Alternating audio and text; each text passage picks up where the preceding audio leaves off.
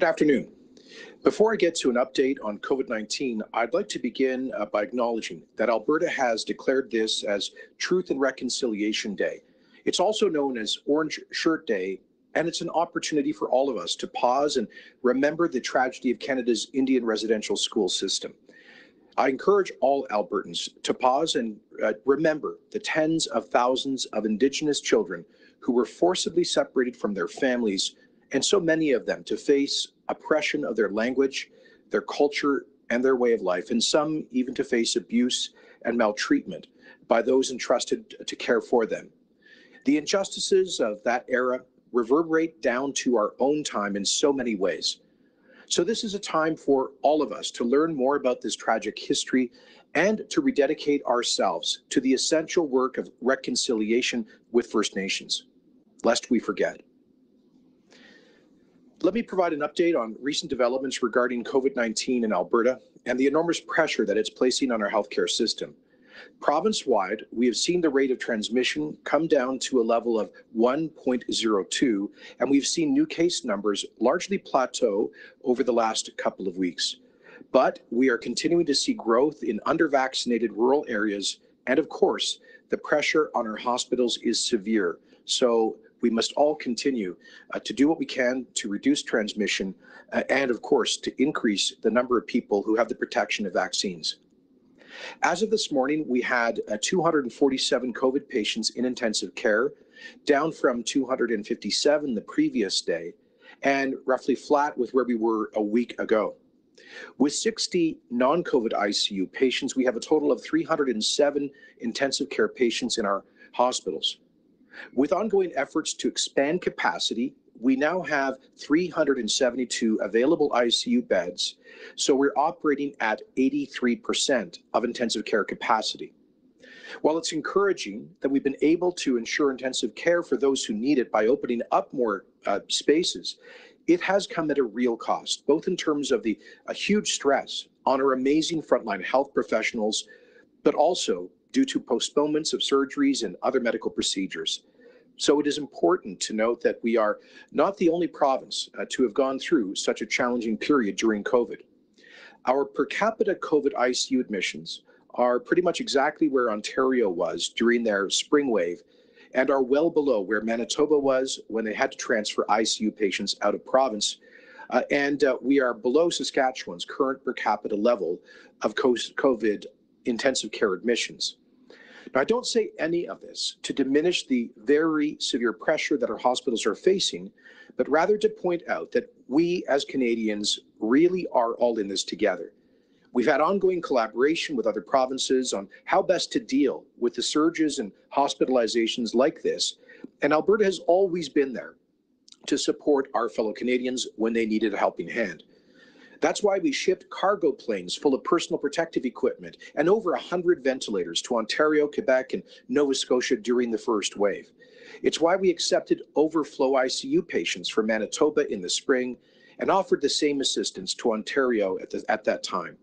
In fact, we currently have 9 ICU patients from other provinces, including British Columbia, in our intensive care units now.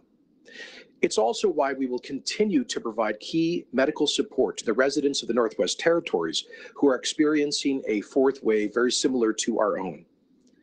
Now that Alberta is experiencing the most intense pressure on our health system during COVID, we appreciate reciprocal offers of assistance from other provinces and the federal government. I can announce that we are finalizing arrangements to welcome a team of medical personnel from the Canadian Armed Forces. We understand that they may be able to provide 8 to 10 ICU-trained staff, which would help us to staff up to 2 additional ICU beds. In my conversation with the Prime Minister yesterday, I said that every bit helps, and we truly appreciate the assistance. This team will likely be located at Canadian Forces-based Edmonton, supporting Edmonton area hospitals where the need is greatest in those hospitals in the Edmonton area which have the greatest need. We're also working with the Canadian Red Cross to welcome up to 20 trained staff, some of whom will have general training and some of whom may have ICU experience. These staff will likely be asked to help at the Red Deer Regional Hospital, which is under severe stress given low vaccination rates in rural central Alberta.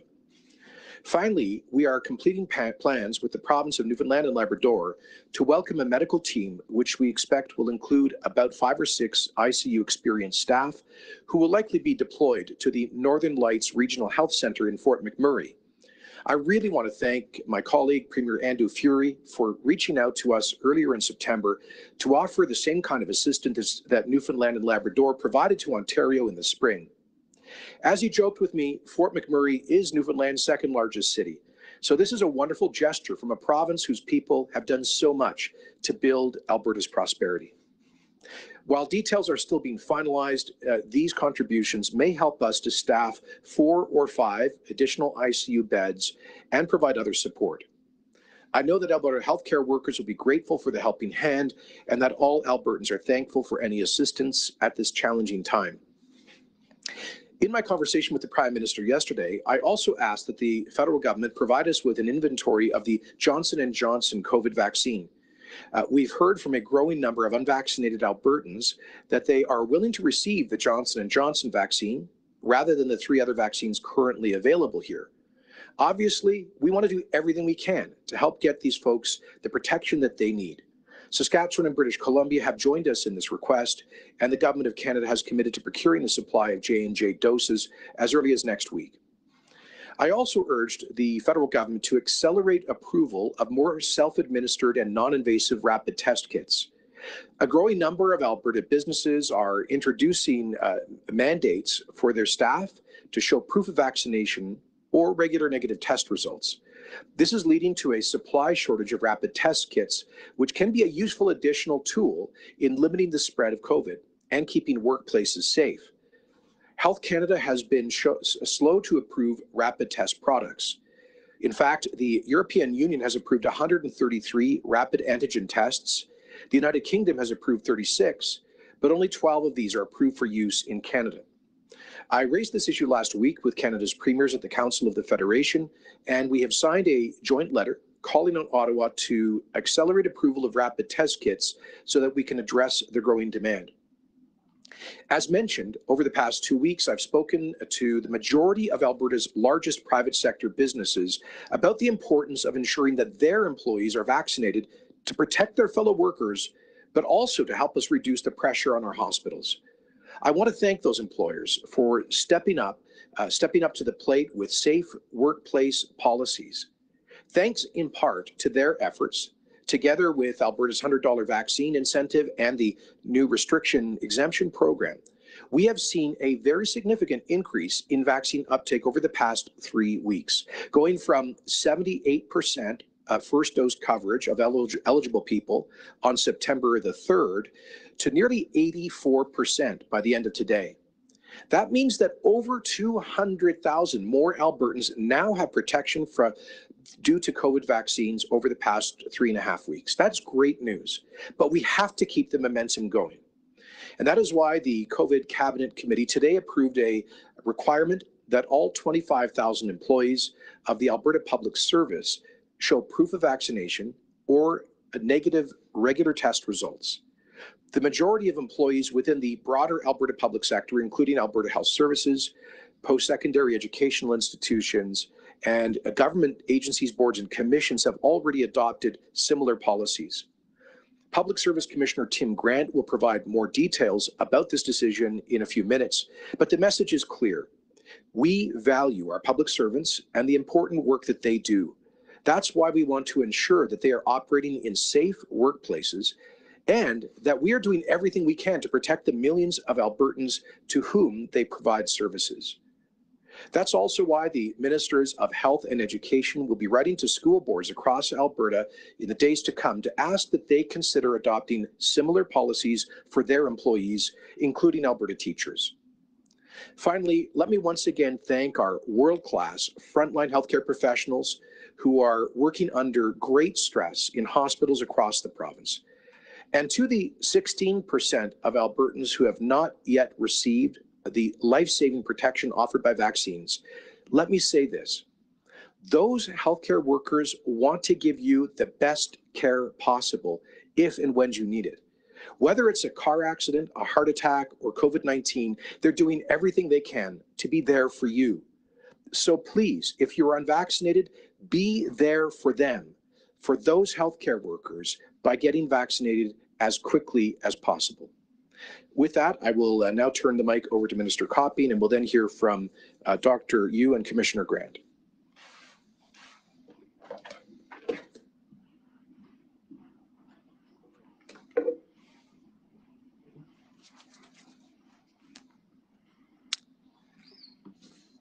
Thank you, Premier, and good afternoon, everyone. I would like to begin by acknowledging that today, September 30th, is Truth and Reconciliation Day. And as noted by the Premier, it is important that we remember and learn from our past so we can make positive change in the future, lest we forget. Normally, Dr. Hinshaw would be here today to provide COVID's update. She is away today dealing with a personal matter, but we have posted updated COVID-19 data online. As I said on Tuesday, this fourth wave has shown just how essential the healthcare system is to every Albertan. The surge of admissions that have flooded our hospitals is affecting all of us. My immediate priorities are to increase capacity and reduce the pressure on our hospitals and ICUs to help get Albertans through this crisis. Every day we are seeing more hospital and ICU admissions. Every day, despite the work of Alberta's exceptional healthcare professionals, the pressure on our healthcare system grows. Every bed counts right now. Now, AHS has taken steps to rise to the challenge to increase their capacity, but they are approaching their limit and cannot keep expanding forever. And that's why I'm grateful we have reached out to accept the offer of assistance from the Canadian Armed Forces, Red Cross, and others. I want to thank the federal government and particularly our neighbors in Newfoundland for offering us to send trained medical personnel.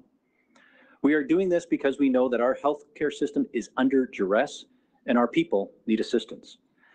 We are doing this to be prudent. In the event of a worst case scenario, we will have the most possible amount of resources here in Alberta to handle it. And if cases do come down, this will help take the strain off the system as we resume surgeries. So I want to thank our neighbors for coming to help.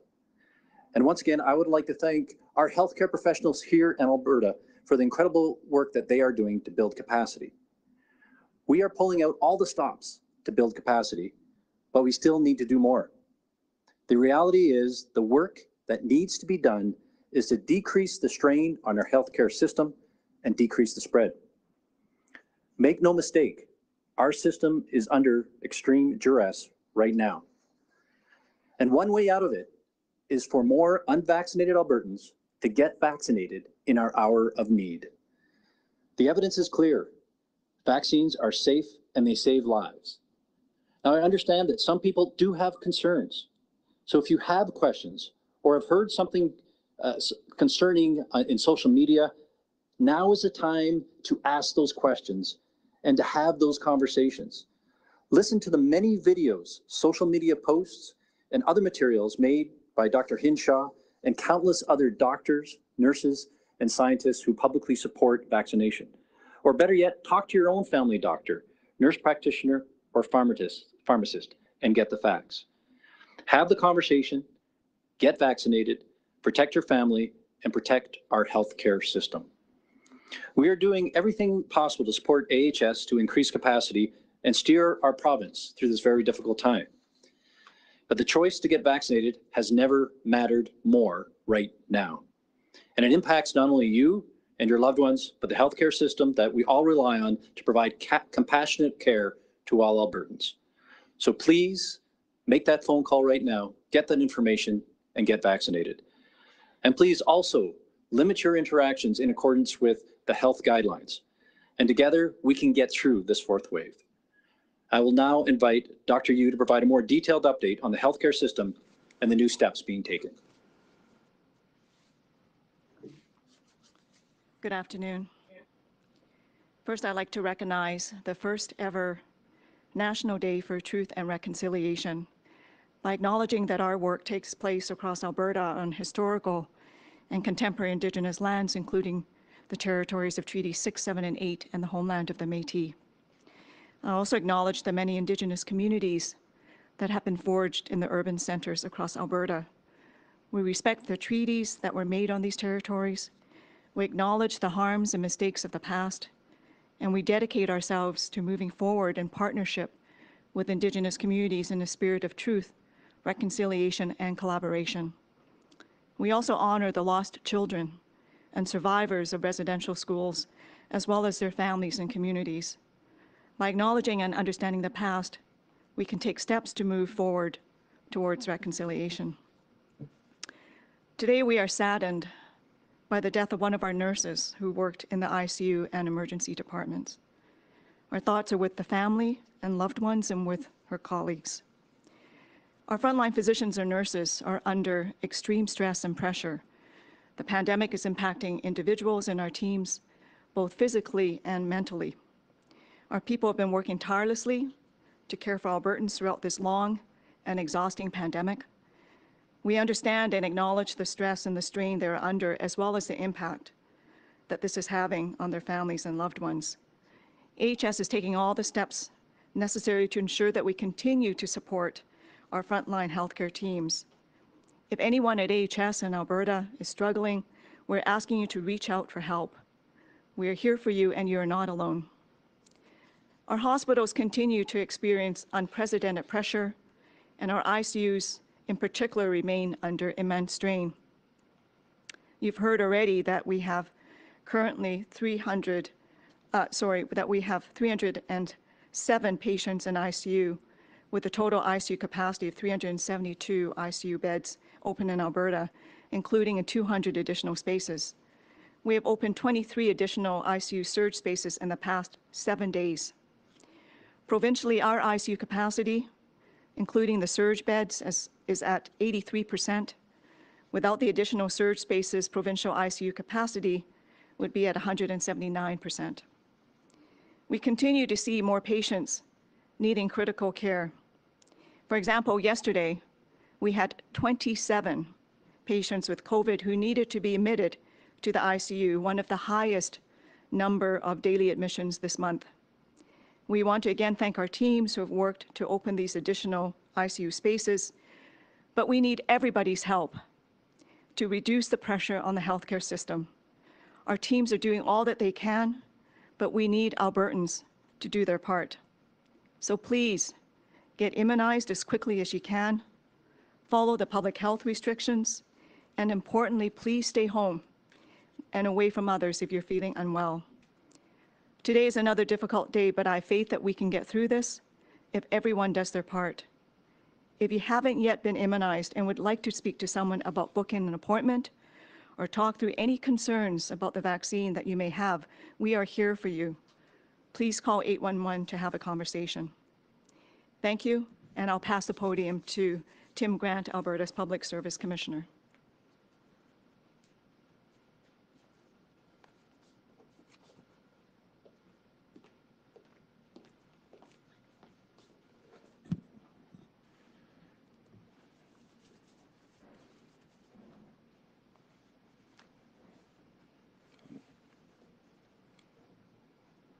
Good afternoon. Today I speak to you from the traditional lands of Treaty 6. As the Premier, Minister Copping, and Dr. Yu have mentioned, this is a special day. It focuses our attention on a journey of reconciliation that we must take responsibility for. This must be a journey and not just a day. I know I speak on behalf of all the members of the Alberta Public Service, and our hearts and souls are with all who are suffering, remembering, and recovering today. As the Premier noted, the Government of Alberta is implementing a proof of COVID-19 vaccination policy for all Alberta public servants. Vaccines are proven to be a safe and effective way of limiting the spread of infection and preventing serious health outcomes. This is why we're implementing a proof of vaccination or ongoing negative test requirement for all Alberta Public Service employees. Unvaccinated employees will have from now until November the 30th, 2021, to become fully vaccinated. To achieve this, unvaccinated staff should receive their first dose by October the 31st, 2021, and their second dose by November the 30th. By November the 30th, all employees should submit proof of full vaccination. Employees who are not vaccinated will need to produce a negative PCR or rapid test result within 72 hours of every scheduled workday or shift on an ongoing basis. These tests will be required and will be paid for by the employees. Employees who are unable to be vaccinated, for example, due to a medical condition, will be required to obtain an accommodation based on the Alberta Human Rights Act. We've seen that several public and private sector employers within and outside the province have implemented similar vaccine policies for their employees. I will add that the restrictions exemption program will be implemented in government of Alberta facilities, such as the Jubilee Auditoria, museums, and some historic sites. This is consistent with other Alberta venues, so that Albertans can continue to support local artists and business in a safe manner. Vaccination is the most effective tool to reduce the risk of COVID-19 for Albertans and to protect the healthcare system. I want to thank all those public service employees who are already vaccinated. Thanks. All right, folks, that concludes our formal remarks today, and we're now going to move over to a media Q&A. For those people who have joined us in person, please queue up at the microphone to ask your question. And for those of us online, please state who your question is directed to. As we have all of our Calgary media joining us on the phones today, we're going to hop there first before going to Edmonton to finish it. So with that, operator, can you please put through our first caller? Faith Kaiser, 660 News. Hi, good evening. My question for the Premier. Mr. Kenney, you're out here dispelling rumors of a lockdown, but a lot of the people who are suggesting it are the same ones who predicted that we'd be in this situation. And I mean, last time they spoke up, they were pretty much ignored. So I guess what I'm asking is, should their suggestions be ignored again? Well, I don't know whose suggestions you're referring to or what suggestions they are. I'm here announcing today that Cabinet has just approved a proof of vaccination program for the Alberta Public Service, as well as our finalization of deployment of medical personnel from the Canadian Armed Forces, the Canadian Red Cross, and welcoming a medical team from Newfoundland and Labrador. This is, we'll be meeting next week as Cabinet, but there are no other measures that are currently under consideration. As I said 2 days ago, we continue to monitor closely the trends. We want to see the impact of the measures that became effective on Monday of last week. What we are seeing as a general trend is an apparent plateauing of cases. We've been averaging about 20,000 total active cases for roughly the last 2 weeks. We want to see numbers go and begin to decline, of course, and that's why we're urging all Albertans carefully to follow the public health guidelines, but also those who are unvaccinated to step up and get that protection. And Sage, did you have a follow-up at all? Yeah, I did, Harrison. Thanks. Now, Mr. Premier, you said this fourth wave is caused by the unvaccinated. You've said that in the past. Now we're seeing people dying or struggling in the healthcare system because it's trying to support all these people. So how do you plan to get through to anti-vaxxers who so far have ignored every piece of evidence and common sense that your government's provided? Well, let me say, I think amongst the 17 or now 16% of adults who are unvaccinated, they're not all committed to the so-called anti-vaccine ideology. Obviously, some are. Our public opinion research suggests that about 7 to 9% of the Alberta adult population won't get a vaccine under any circumstances. That's what they tell us, and that's very unfortunate. We'll continue to provide them with information, offer the incentives, and do what we can. But there are other Albertans who are what I would characterize either vaccine indifferent or vaccine hesitant, but they're not completely opposed to vaccines per se. The vaccine indifferent are typically, I believe, younger adults in good health who don't spend a lot of time worrying about their health and for whom this sort of thing just isn't really on their radar screen. And I think the recently introduced restriction exemption program has helped to perhaps nudge some of them to get vaccinated so they can continue to go to bars and restaurants and things like that. In terms of the vaccine hesitant, people who continue to have concerns or fears, we will be launching a new multi-million-dollar public information campaign to provide them with accurate information on everything about the safety of vaccines, questions around fertility, and all of that. We do understand, and I've been hearing this from rural leaders. In fact, just yesterday I was meeting with representatives of the Rural Municipalities Association, and of course always listening to rural members of the Alberta legislature. And apparently a lot of, because as you know, the under-vaccination problem is greatest in rural areas. And what we're hearing are some of the vaccine hesitant in those regions tell us they are willing to take the Johnson & Johnson vaccine, but are hesitant for one reason or another about the mRNAs and AstraZeneca. So that's why we're asking the federal government to help to source this additional supply. I don't know how many people that is, but every additional person vaccinated for us is one small win. Okay, thank you. Operator, can you please put through our next call? Thank you. Alicia Corbella, Postmedia. Thank you. The first question is for Dr. Yu. I was just wondering, Dr. Yu, if you could give us a little bit more information about the nurse who passed. Did she pass away from COVID? Just a little bit more detail, if that's possible. Yeah, thank you for the question. As you know, this is confidential information. We're not able to really share any details, but as I said, we do want to express our sincere condolences for the family and loved ones. Okay, Alicia, do you have a follow-up at all? Yeah, it's for Tim Grant, and I'm wondering, do we know how many, what percentage of the public service is currently vaccinated, and if they refuse to pay for a vaccine, for the vaccine testing, or not vaccine testing, for the COVID test, and if they refuse to get vaccinated, will they be fired? What will happen to them? So I'll answer the second question first. No, we're not going to fire anyone. Our aim is to encourage and educate all the members of the public service to get vaccinated. We believe that's the best, the safest, the most appropriate route to go.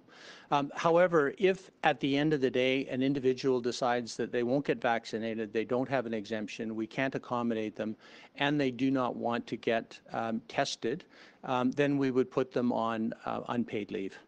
And sorry, Lucia, can you repeat your first question again? Yeah, what percentage of the public service is currently double vaccinated? Yeah, so we don't have an accurate number on that right now. What we're doing is on the assumption that it's in the range of about 15% as the province is as a whole of unvaccinated, between 15 and 20%. We're looking at about 4,000 members of the Alberta Public Service who probably fall into that category, but it's based on statistics across the province as opposed to having done a survey. Thank you, Commissioner Grant. Operator, can you please put through our next call? James Keller, Globe and Mail. Hi there. A question for the Premier. Back to this Johnson & Johnson request. It sounds like this was a coordinated effort with BC and Saskatchewan, if that's right. So can you tell me, do you know the total ask for these three provinces? And just sort of logistically, as far as I know, Ottawa doesn't have any of the Janssen vaccine. So what is happening to get that supply? Sure. So Minister Copping has spoken to his counterparts in BC and Saskatchewan. They both echoed our desire to get supply. The federal government destroyed its inventory of Johnson & Johnson vaccines that were being held by the National Operations Center because of quality control issues out of the Baltimore plant where they had been produced. But given the apparent uptick in interest in some people in receiving that vaccine, we want to get some supply here. And so I understand the minimum order is 24,000 doses. We had initially asked for 20,000, but together with our neighboring provinces, I think we're looking at a larger order. I probably in the range of 50,000 doses for all three provinces. We're working out details with the Government of Canada. Yesterday, the Prime Minister said that they do have an ongoing procurement contract with Johnson & Johnson, so they're confident that they can obtain supply.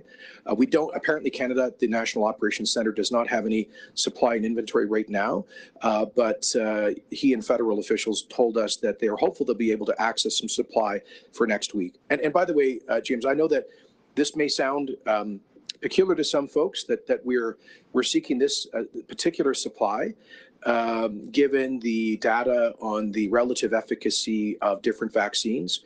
But at the end of the day, if there are some people who've done their own research and concluded that they will only take the J&J, that provides important protection, and we want to help to get that to them.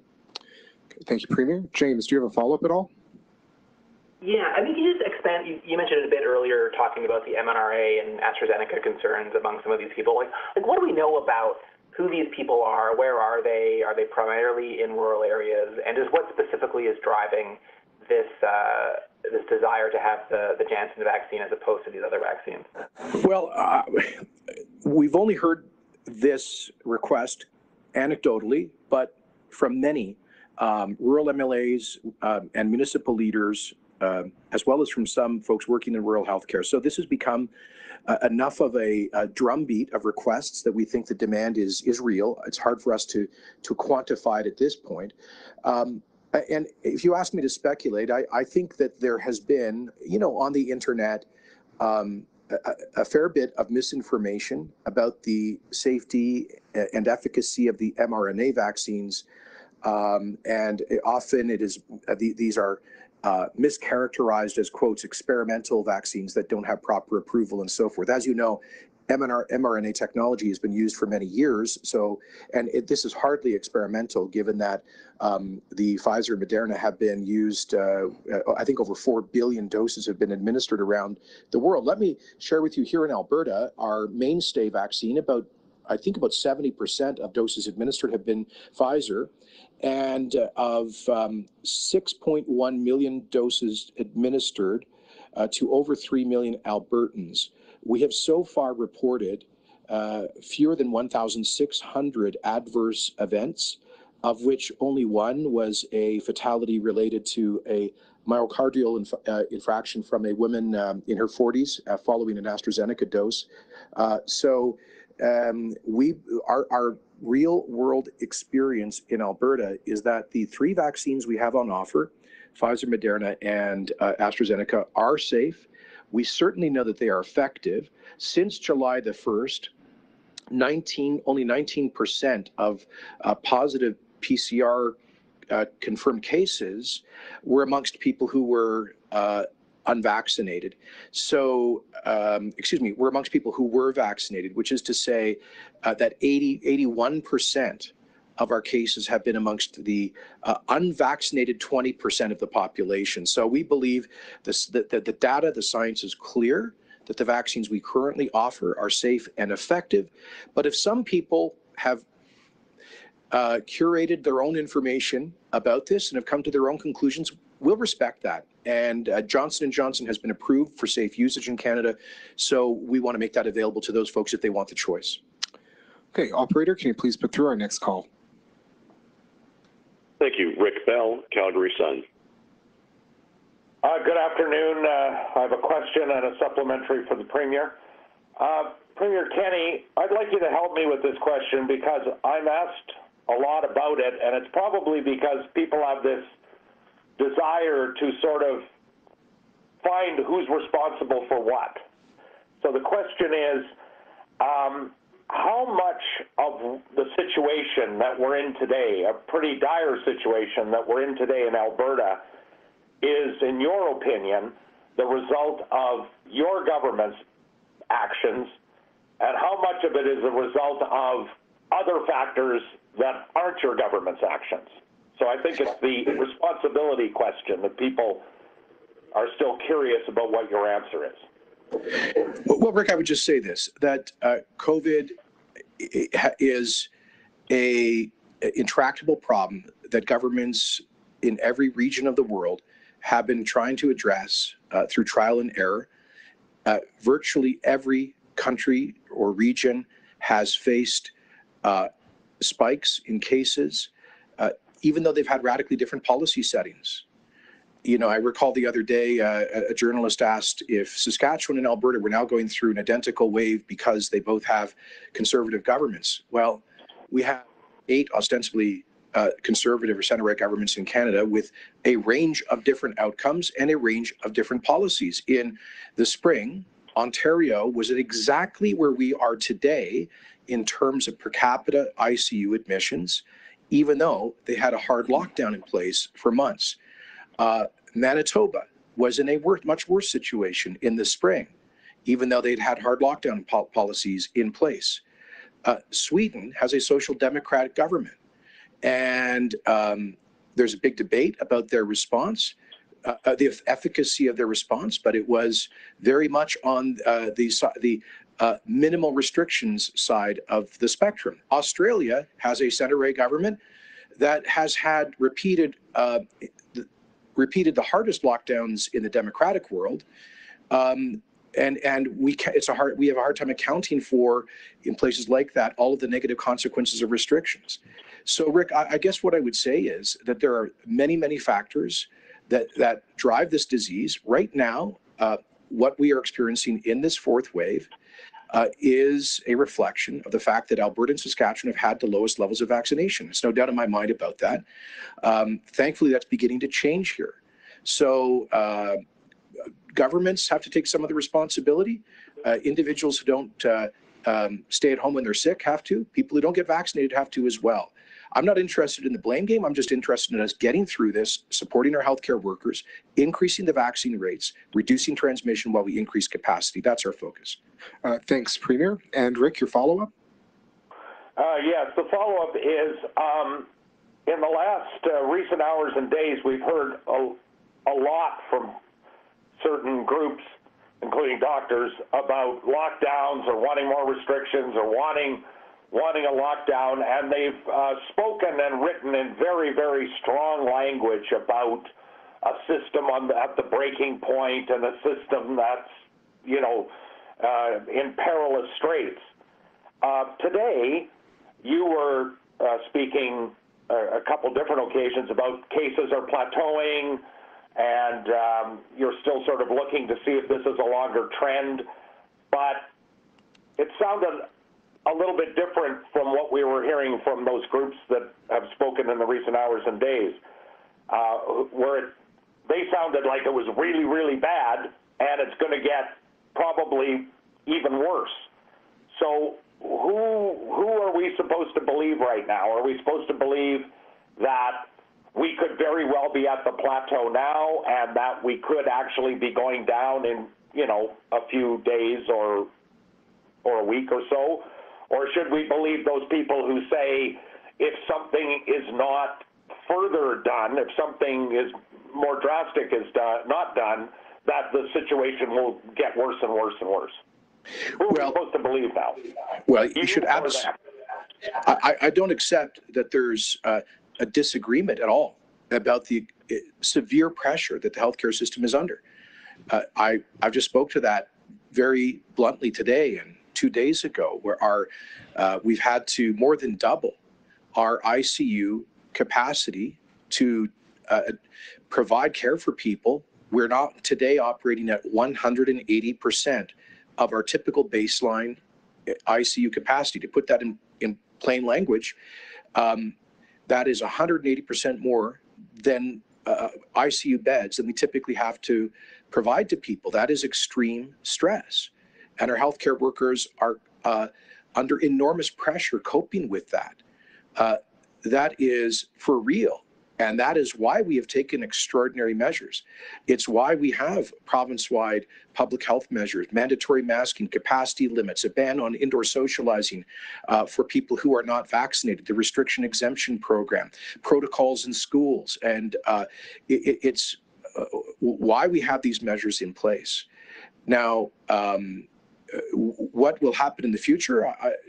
Nobody has a crystal ball, but I'm just telling you that in terms of total active cases, they've been relatively stable for a couple of weeks. That is by no means should anybody take from that we are out of the woods.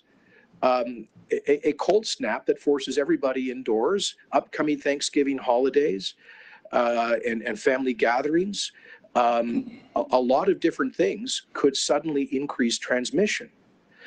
So we are watching all of the trends very carefully. We want to see the full impact of the latest rounds of serious public health measures that we introduced just 10 or 11 days ago. And that's where we are as we continue to see real momentum on the vaccine program.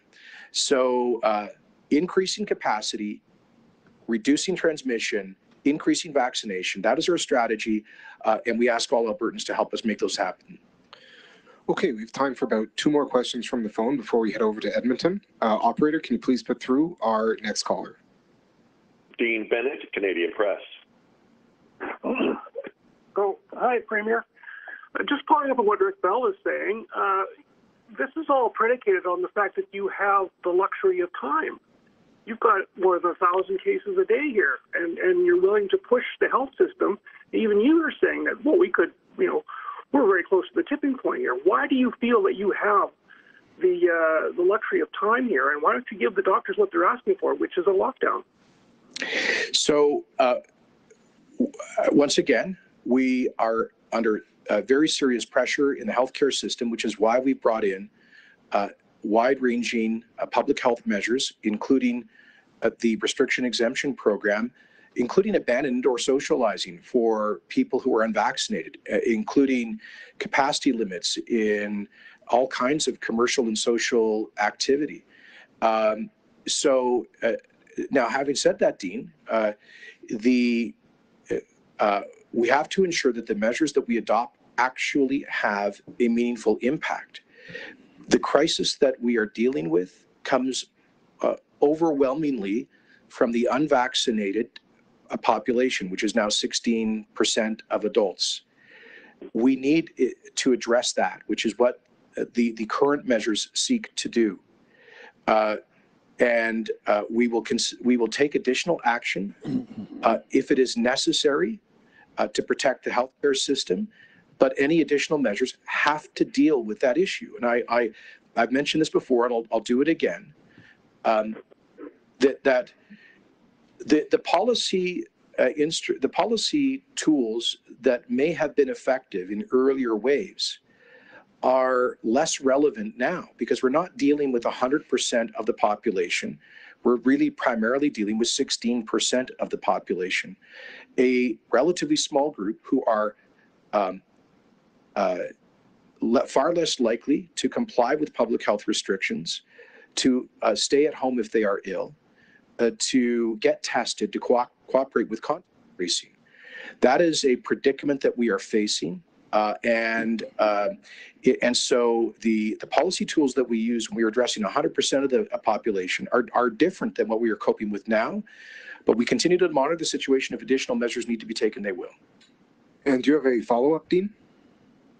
Thanks. A question for Dr. Yu. I think Albertans would like to know, it's getting a bit confusing, Dr. Yu, about where we're at on triage protocols. I mean, the Premier said 2 weeks ago we were 10 days away, which suggests to me we had metrics for it. But then you said, well, we haven't developed the metrics yet. Can you please give Albertans kind of a state of play with specifics in terms of where we're at with triage protocol? And could it be brought in a regional basis? So, for example, in the north, we've got more than 100% capacity. So I would think if you had a bad, say, God forbid, bus accident, then you might actually have to use the triage protocol in the north. So that's my rambling question. So just to say that the critical care triage tool is absolutely the last resort. It's not something that we ever want to do in Alberta, and we would have to use up all the resources that we have before we would ever get to that point. And that would include all the additional actions that was announced today, in addition to, you know, out-of-province transfers and so on and so forth. When we look at sort of, as you mentioned, sort of that regional approach, I think one of the benefits of Alberta Health Services is that we are a provincial entity. And over the past several weeks, we've been doing what we call load leveling, which is basically helping to support the areas where, in fact, the capacity may be at 100%. So, for example, in the central zone, where we know that the Red Deer Regional Hospital is consistently at more than 100% of its usual capacity, over the last weekend, in fact, we were diverting patients who needed ICU care to Calgary and to Edmonton, which had some additional capacity in place. And we've been doing this all along for the North Zone, for both Fort McMurray and QE2, where we've, if we need to, we actually can divert patients so that they can actually receive the type of care that they need in a critical care setting where there is actually available space. Right now, in terms of the critical triage, we are, as I said, in the continued phase of educating our staff. We have a provincial approach to the critical care triage. As I said, we don't ever want to use the critical care triage, and we'll continue to do all that we can do to create more capacity. And Dean, if I could just add a little context, because you mentioned something I said 2 or 3 weeks ago about potentially having to look at triage by September 23rd. That was based on our kind of worst case scenario projections that we might have run out of province-wide ICU capacity by September 23rd. But thanks to a significant expansion in capacity, available ICU beds, and a reduction in the growth rate of transmission, thankfully we have avoided that circumstance in September. And so that curve is a little flatter than the worst case scenario that we were looking at 3 weeks ago, but also there is additional capacity. So just to offer that context for the remarks I made 3 weeks ago. Thank you. Operator, can you please put through our last caller? Tim Brook, CTV. Hi, thanks. This one's for the Premier. As far as public sector employees go getting the vaccine, is there any plan within your government right now to make vaccines mandatory for all elected officials as well, including MLAs and their staff? That's a good question. I meant to actually, originally I was going to address that in my opening comments.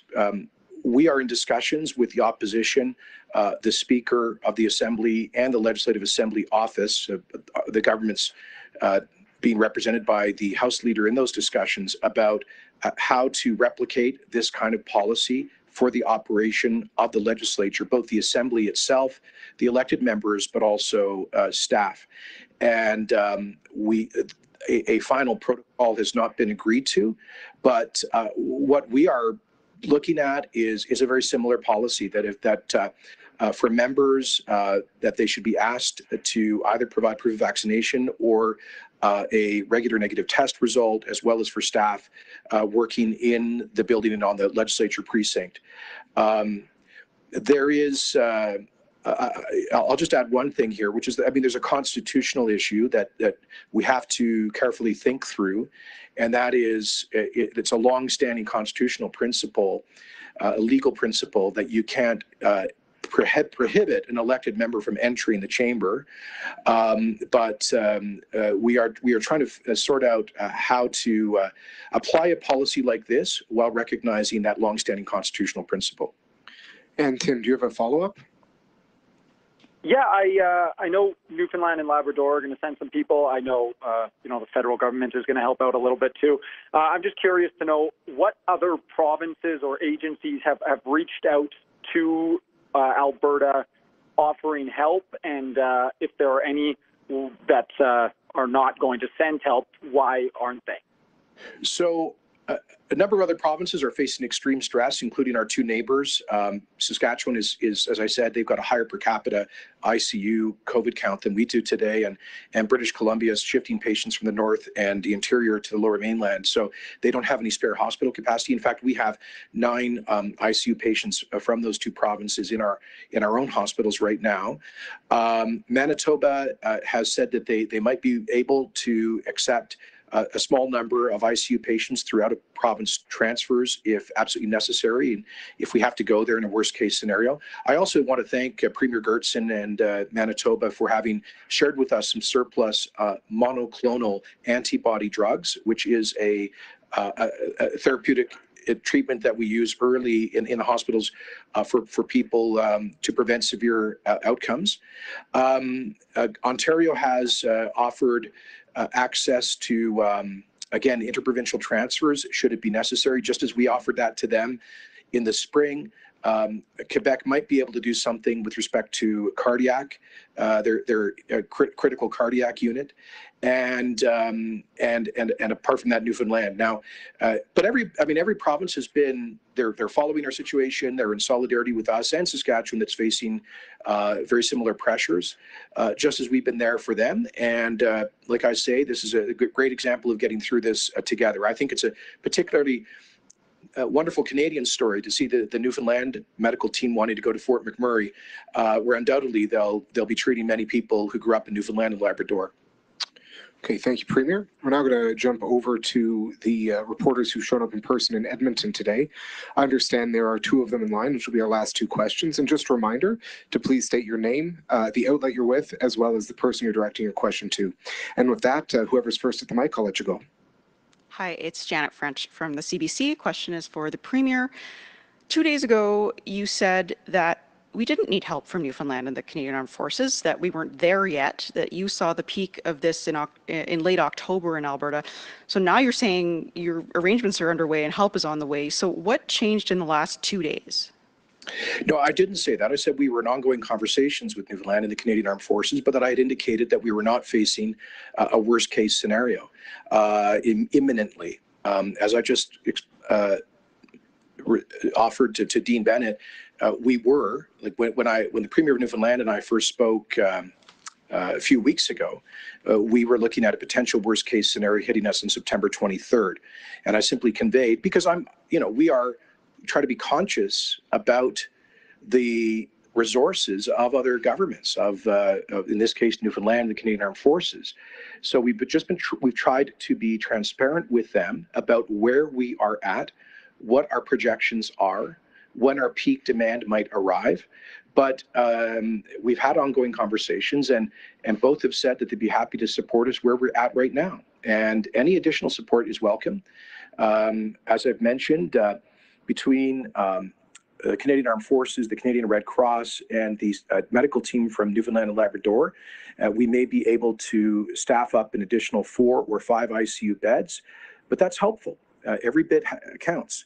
And it means perhaps a bit of relief for our overstressed workers, but it also may mean that we have a little extra capacity to deal with surgical pressures as well. So we just wanted to be transparent with our partners about where we're at, when we expect might be a worst case scenario, and we've been working on the best kind of deployment of these additional resources, which we very much appreciate. And Janet, do you have a follow-up today? I do. This is about giving school boards the option, rather than mandating them, to ask their staff to be vaccinated. I mean, children aged 5 to 11 right now are the fastest growing age demographic of new COVID cases. And when it was left up to school divisions and school boards to decide on public health measures when school first opened, we saw a complete smorgasbord of options across the province, where even schools on the same street under different boards were doing different things. Why would you leave another health decision up to school boards to make when these people are in charge of education? Well, because we're talking about their employees. The teachers and support staff are not employees of the government of Alberta. They are employees of the school boards. We don't have the statutory authority to impose particular conditions of employment on the employees with whom they have work agreements. And so that is why we have decided for the government of Alberta, through the Ministers of Health and Education, to write to the Alberta school boards, asking that they institute similar policies, recognizing their own governance authority. Minister Coppin, would you like to add to that?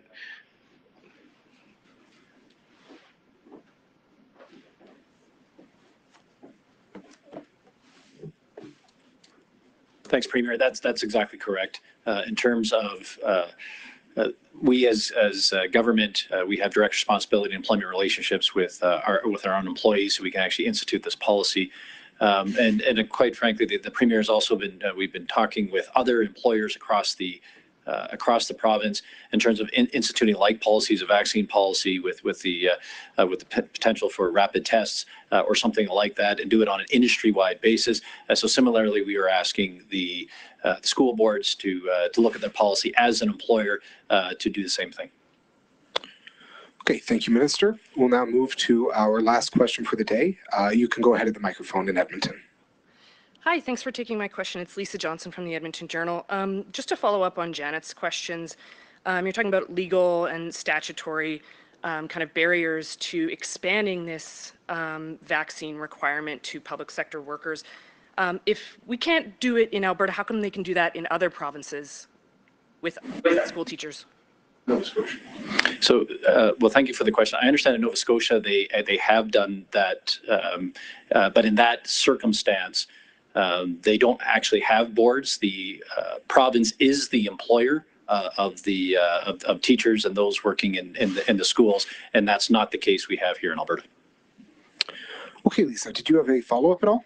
Sure, yeah. So just roughly speaking, in terms of vaccination protection, takes about 2 weeks after your first dose for some protection to kick in, and then if you hypothetically have a month in between doses, we're talking about 6 weeks from now, potentially about 15% of a 25,000 worker workforce will be vaccinated based on this announcement today. So I'm wondering, Premier, if you're confident what's being announced today, this and the assistance from other provinces and the Canadian Red Cross and the Armed Forces, are you confident that this is going to address the hospital crisis that we're facing right now?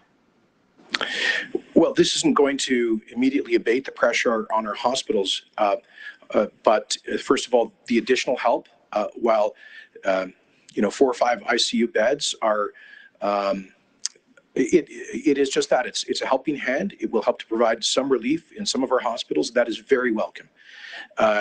And we hope to be welcoming some of those additional healthcare professionals from Newfoundland, the Red Cross, and the forces. But Verna could give us an update, but I think some might be arriving as early as next week. In terms of the vaccine policies, yeah, you're right, there is a lag time there. But while we are rightfully concerned about the current pressure on the hospitals, we should be equally concerned about how long that continues and how bad it gets. And that is why we just have to keep pushing on all fronts to push up those vaccine numbers. We shouldn't, let me put it this way. We have to manage with the current capacity crisis in the hospitals as we are doing, but we also have to just use every tool at our disposal to get vaccine rates up, because we got into this due to having the lowest vaccine rates in Canada here and in our neighboring province of Saskatchewan. So every bit helps. I mean, we've gone from 78 to, I think by tonight, 84% first dose coverage amongst adults. Yes, there's the lag effect and everything, but that means we will be much, much better prepared to limit transmission and severe outcomes as we get into October, as we get into colder weather. And that is some good news. And I would love it if little measures like this, I mean, look, I'm sure I hope that over 90% of people in the Alberta Public Service are already vaccinated. So at the end of the day, this policy may only help increase vaccine rates by a few thousand, but every bit matters. We are asking the private sector to do the same thing. We need to lead by example as well. If we all continue to do that, I believe we can have continued momentum on the vaccine rates. And I'm now confident that we'll get over 85%. If we can get up into the high 90s of first dose coverage and the vast majority of those people coming forward for their second dose, we will be in a much better position to deal with the cold months to come. And that will be very welcome relief for our highly stressed healthcare workers. Okay, thanks very much, folks. That concludes today's Thank you. media availability.